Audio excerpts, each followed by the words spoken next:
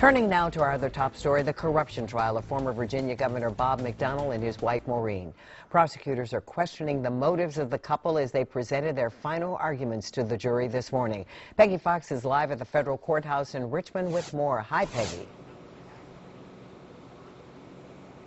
Hey, Andrea. Well, Prosecutor David Harbaugh, just spent 2.5 hours delivering a very strong closing argument. This is what he told the jury at the very end. He said this investigation did not happen just because he was governor. He said it happened because what he did was wrong. He told the jury, don't sit there and let him stand on the coattails of Thomas Jefferson and Patrick Henry. This is corruption. This is bribery. Don't let it stand.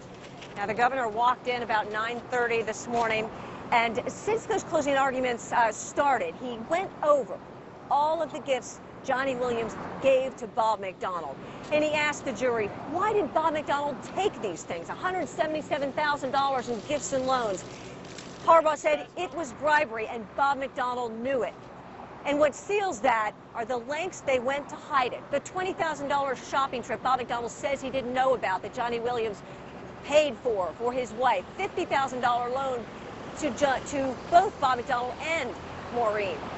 You know, also those golf clubs and golf outings that Bob McDonnell did not report on public disclosure forms.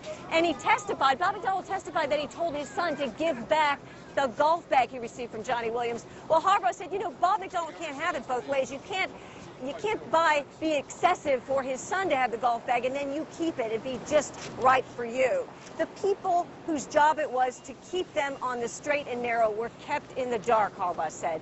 He didn't tell his staff or report the money on the things he was given because he knew the deal with Johnny was dirty. Here's what Bob McDonnell said this morning going into court. I feel good. I have just kept my eyes on the Lord and my thoughts on the facts, and that's all I can do, one day at a time. The whole family's here, Governor. I see your other son made it back. He just got back from Vanderbilt yesterday.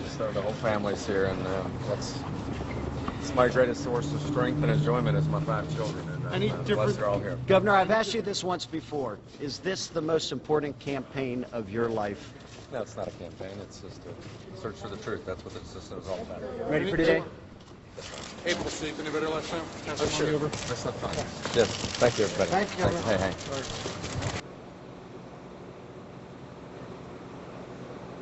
Remember that Rolex watch? Well, those photographs of Bob McDonnell wearing the Rolex watch were shown again, and he's posing like this. And David Harbaugh asked, who poses like this in 7 photos if you think the watch is fake? Really undermining a lot of what we heard Bob McDonnell say on the stand. Coming up, we will hear closing arguments from the defense, from both defense teams, and I'll have a full report at 5 o'clock this evening. I'm Peggy Fox reporting live. Andrea?